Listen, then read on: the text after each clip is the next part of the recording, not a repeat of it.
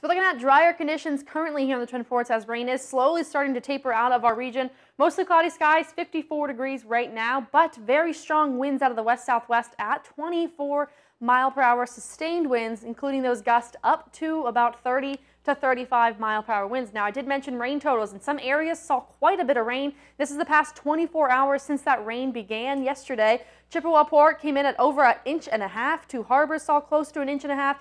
Here in the Duluth International Airport, we saw a little over an inch of rain. Pine City saw about an inch, and the Walker and Aitkin area saw just under an inch. So most areas through central Minnesota into the areas in northern Wisconsin saw about that inch or so more of that rainfall. And it is slowly becoming to an end as we take a look at the satellite and radar over the past several hours. It has diminished quite a bit in the International Falls area, slowly skirting out of the area of Twin Ports into northwest Wisconsin, but you'll kind of notice a circling pattern, and that's going to be what we're going to experience tomorrow afternoon as we're going to see some wraparound moisture from that same system come back around for Sunday. So as we've got that system moving up to the north and east, it is going to create that wraparound pattern, and therefore that's going to prompt that 30% chance of scattered and spotty showers through the afternoon, mostly in Minnesota and then into some portions of northern Wisconsin for the day. Very windy conditions, and we'll see a high near 54 degrees. As we head into Monday, though, things get very nice. High pressure slides to our south.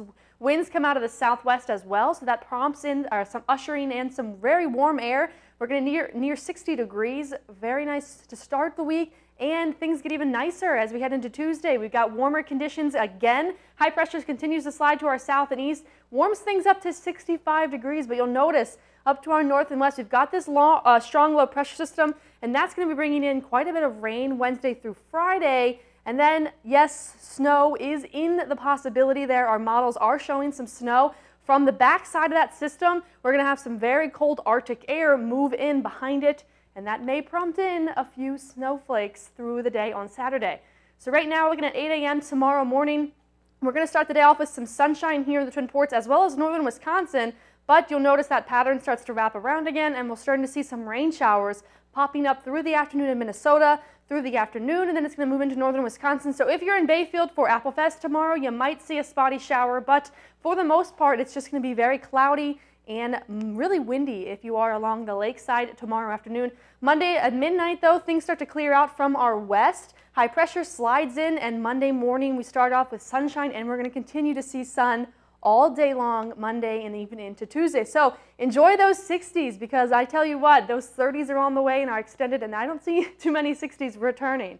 43 tonight, mostly cloudy skies. We've got 30% chance of showers as they begin to taper south to north and then over in northern Wisconsin.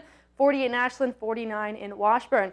To northwest Wisconsin tomorrow, upper 50s, mostly cloudy skies with that chance for a spotty shower here and there, but nothing like today.